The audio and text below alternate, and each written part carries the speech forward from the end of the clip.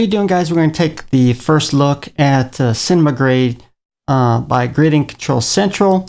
I've got it here loaded on Final Cut Pro 10, and the Cinema Grade applied to all the clips.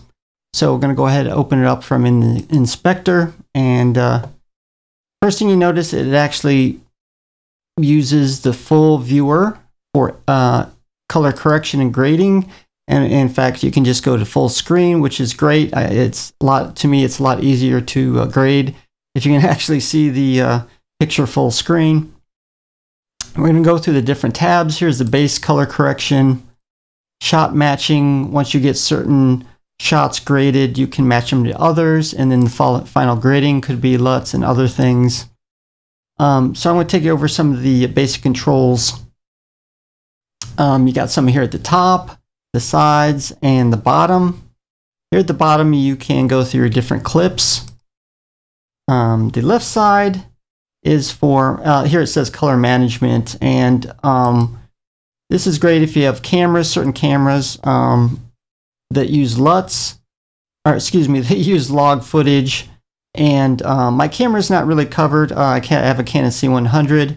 All these shots are in Canon C100 log grade, by the way. I couldn't find one that will match with the C300, even some of the other ones, so I'm just going to do it by hand as far as the log footage. Display, the best display, in fact, I think we're just going to use computer screen. Now, keep in mind they're probably going to add some more log footage camera support as time goes on, more than likely. Color charts, if you happen to have a color chart, only two supported right now: X-Rite Color Checker Passport Video, and then just the Color Checker Video. And I happen to have the Passport Video. Unfortunately, I didn't have any shots currently that's using the chart, but just to show you, you can resize it inside the chart. Makes color correction much faster. But for most of these, we're not going to use this, the left-hand side. Right-hand side is where some of your basic controls, or you could call it a little mini inspector right here. And in fact, you can also tab these open. And as you can see, as we drag it, the controls or these windows stay open. Just to show you these tops, and if you're a basic beginner, you can cycle through exposure, contrast, and some of the color versions. And just to show you, you can just click on one, and by clicking and dragging up and down, for instance, exposure, and look on the right hand side, it just controls your basic overall exposure for highlights, midtones, and shadows. And pretty much the same with the rest of them, just usually controls one slider. Here's contrast, color temperature for could be cool and warm for winter scenes and maybe summer, for example. Saturation, your vividness of the colors, or saturation, how you want to say it. And then you have adjustments for hue, luma, and saturation as well. I'm not really going to cover that in the video. So we're going to go ahead and reset these to the basic defaults. First, I'm going to do a quick color correction just to show you, because we're actually going to match shots later on, and we're just going to select this one right here. Now, I'm not going to really use these basic controls, and since I'm not using a LUT to control log footage, we're going to do it by hand. I couldn't find one that really matches the camera that I was happy with, and I'm used to my log footage, and usually the shadows I have to definitely lower, and as well as raise some of the highlights.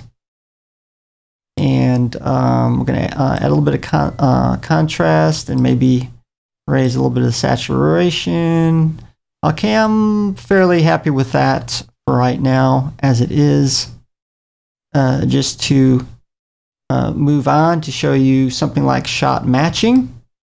Now here, once you grade your primary shot, and you can color code it using these colors on the left. We're just going to use yellow. And usually, if whatever shot you want to apply to the other ones, they consider it the hero shot, I guess, or your main shot you're going to match. And then you simply select the other ones you want to match it to once you do your basic color correction. In this case, we're going to select this one right here. And then upper right hand side, we're going to match shots. And then here it gives a side to side comparison, which I like as well. And it also, this one happens to have scopes on it. Unfortunately, the base correction doesn't have it. I'm guessing that the premise is once you eyeball it, your base correction, then you use the scopes to, I guess, zero it in, so to speak. Now, if you look down here, the Vectorscope, here you have the source, and then you on the right you have a target, and then what it's going to attempt to do is match it, and then it should, I believe it turns it all yellow. I don't know my basic coloring, but anyway, we're going to go ahead and up to the upper right hand side, copy correction from the one we just graded to our shot that we want to match. And then here it's similar to other editors. We can transfer some of the basic editing or color correction. Here we're going to simply select all of it and click apply, and it's fairly close. And here you can see it actually matches it. You can see if once the color goes into the full area, if it's matched or not. According to this, it is. I think it needs to be tweaked. For instance, it is a little bit darker shot, so I can go in there in the controls and darken it a little bit. In fact, I can probably lower this down a little bit, maybe, or even the overall exposure to make it, you know, tweak it to your liking, for instance. And of course, you can do that with all your shots, and then you move back and do your other shots and color code them as well into groups. Once you get all that done to the final grading, and then you can apply LUTs and looks. They have some basic ones here, and some of them they have grouped as far as looks, as far as color, genre, you know, could be comedy, thriller, action thriller, whatever, location, mood, and time of day. Makes it a little easier to figure out what you're wanting. And then LUTs just gives you the basic LUTs that you may or may not have installed on here. And this is kind of unique here at Looks Transfer. You can actually find this already graded and you can match to it. In this case, we're using from Transformers, and we're going to try to transfer that look over to my own shot. Now keep in mind, they said it was experimental, and you probably may need to tweak it afterward. And this is really the most extreme case because it's very dark, and I believe the teal orange, which is a lot of movies is known for, and it's really probably too much for this shot. As you can see, it's really dark. You could still apply that look, but I'd probably do it way more conservatively. In fact, I probably wouldn't do it more than to right there, and then you click to accept. So it's a great way you can match film looks from different movies and TV series or whatever. If you happen to like the grade, you can just put the picture in there and match it. So great way of doing that as well. I think that's well done.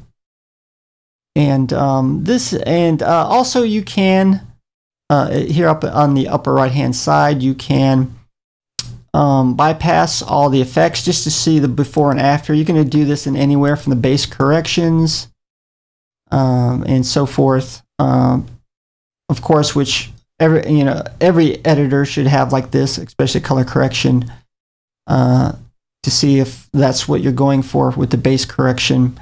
And then you simply click to apply to your selected grades, and we're just going to continue on. And I don't know if that applied all of it. Okay, I guess it's already applied, just like so. And then, that's one of the looks that I applied right there as well. Overall, I think at first I thought this was rather a little bit too simplistic, but then again, I think that's what it was designed for, beginners.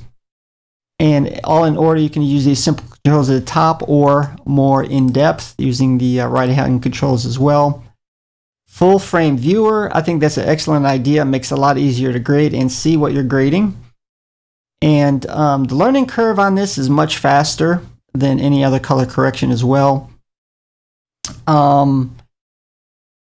And I think I did this in about maybe 45 minutes to find, and I couldn't find the scopes at first, but you only get them in one section. Of course, this is not necessarily going to replace, you know, a lot of the color correction tools and all the video editors, but I think in certain situations this would be great, especially if you're on a timetable. It could be a TV series, web series, you got to get it out in a hurry. I think this would be a great addition to that, and I think it's well done. And I like the idea of viewer-based grading. Of course, this is Cinema Grade from Grading Control Central, and thank you for watching.